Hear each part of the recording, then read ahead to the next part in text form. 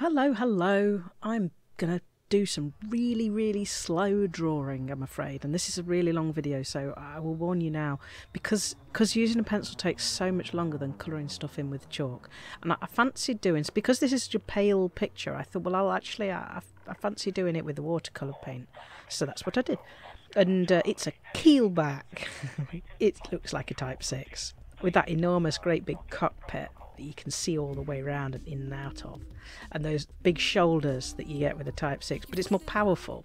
It's better than a Type 6. It doesn't hold quite as much cargo, but it's got a fighter bay, so it is much better at protecting itself. And in addition to the fighter bay, you've actually got two more hard points. You've got two class 2 hard points on there as well, so it's like a cargo ship, but it's equipped to look after itself. So really, looking at it, the ideal role for it is mining. It's an excellent miner for the size of ship and the cheapness of ship. I mean, it's not a lot, over 3 million credits, which means that even if you do accidentally blow it up, you're only losing 150 grand. And it can do core mining. You've got enough internals to do some rock blowing up, which is hugely lucrative. So it's not bad, is it?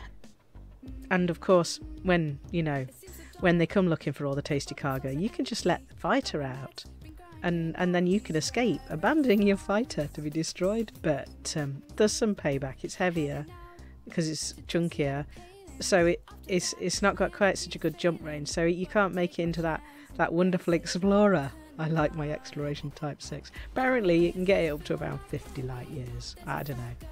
I've not actually checked. There's a few websites that you can look at to see what you can do to equip different ships in different ways. I've not really investigated the Keelback, to be honest. People get absurdly attached to their Keelbacks.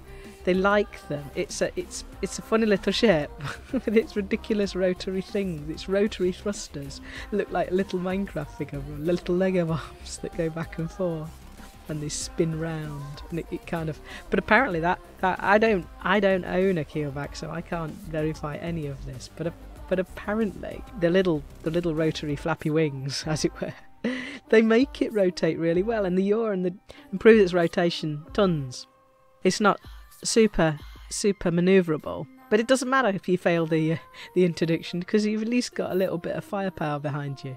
So you're not necessarily going to have your 40 tons of bonitoite stripped away from you by Brian Anger in his Diamondback Scouts coming to threaten you, and that's quite comforting, really. Lakon ships are all they've got the full range. Lakon have.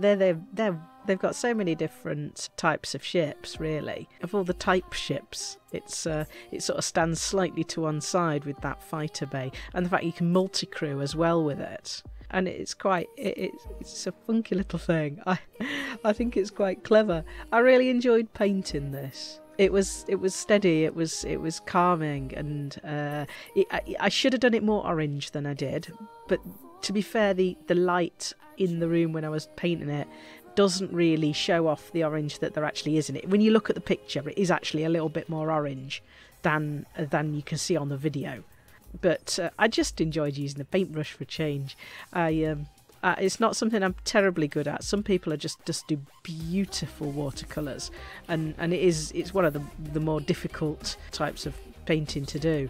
Acrylic paint's dead easy, and oil paint you can fix most stuff with oil paint as well. Whereas watercolour, you can't go wrong, really.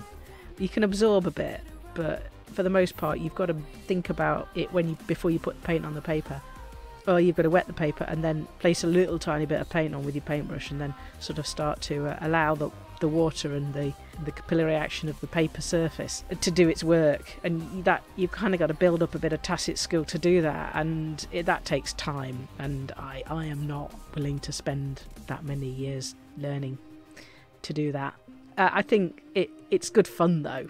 It's very different to what I normally do. Anyway, well, thank you for listening to me going on at such length for so long about so very little. Yeah, I will probably do another one soon. Thanks, bye.